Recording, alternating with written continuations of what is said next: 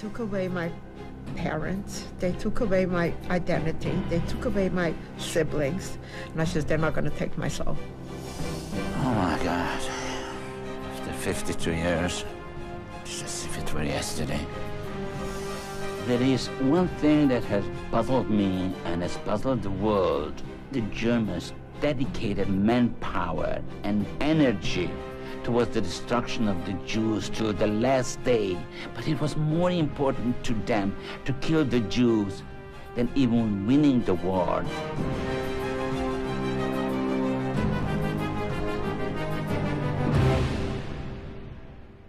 But James, it's so good to see you again, even though it's been a couple decades. Thank you so much for joining me.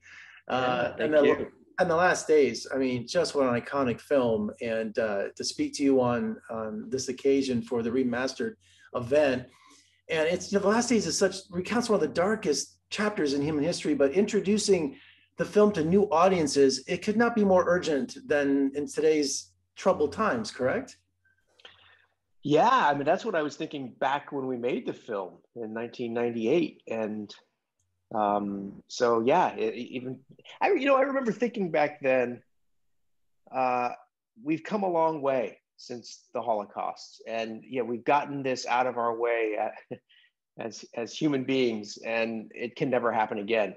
And now here we are, it's 20 something years later. And my perspective on that has changed a little.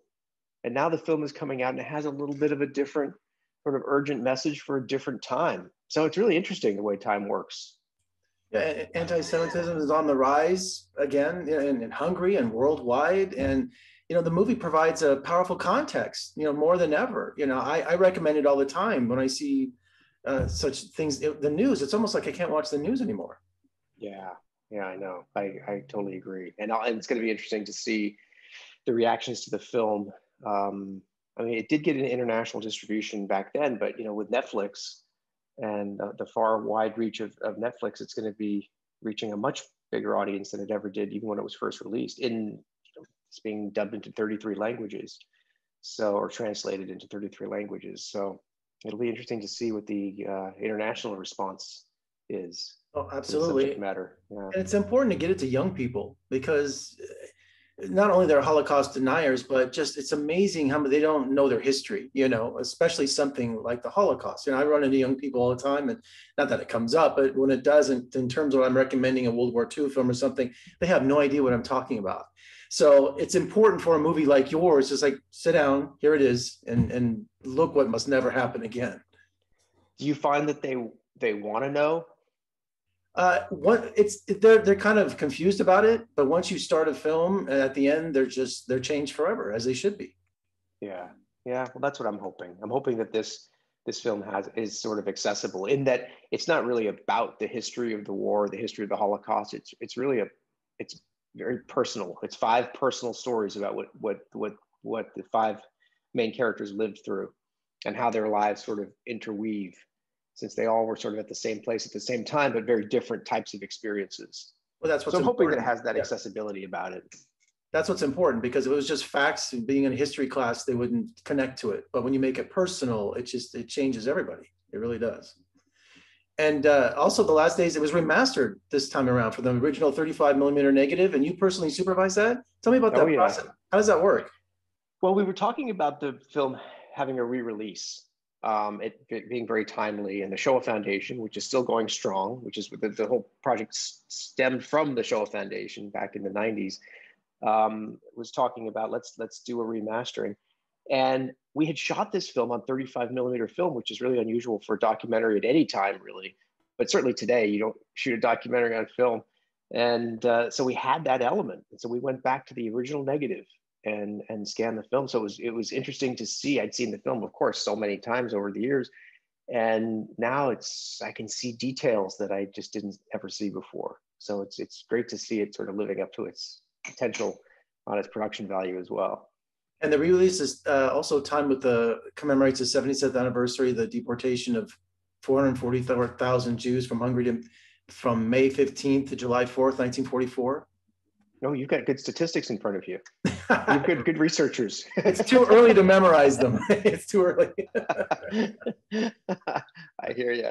It just has such more meaning than ever. And I'm adopted. My entire family, my brother and my sister, we were all adopted at birth, and so I never knew my origin, my history of my background. And 2 years ago, my family did that 23andMe, and for Christmas, and it came back. Let's see if I say this right. Ashkenazi. So I was Ashkenazi and Italian. So I'm an Eastern European Jew. I mean, like 80%, it came back. Wow. And does that affect your perception of your own history, especially when you learn about things like the Holocaust? Oh, well, absolutely. Because, I grew up Protestant, we grew up Assembly of God, and my neighbors were Jewish. I was growing up in junior high and high school, and I was just drawn to them, the Gilmans. For some reason, I was just always fascinated. I felt comfortable around them. And now it just, when I learned that my background, and I watched this again recently, for our interview today, I'm just, I need to call Henry Louis Gates III and just say, I'm just so curious about my background, because, reading about their plight, it's just, I know I have some sort of, interesting family history on my side. Yeah, that's interesting. What an interesting thing to go through. Yeah. So we have that. I grew up Catholic. So I didn't have any direct connection to the Holocaust, either. And it was just through my work with Steven Spielberg and launching the Shoah Foundation, which was, set up to interview Holocaust survivors all over the world in all different languages. It was sort of that connection that I started to feel like, wow, they feel like my grandparents. I definitely feel this connection, and wanted to become a part of helping tell this story. So yeah, there's a whole long backstory there too, which I won't bore you with. But yeah, it's interesting how we can grow up with one set of ideas and perceptions, and and just continue to learn and grow as we get older.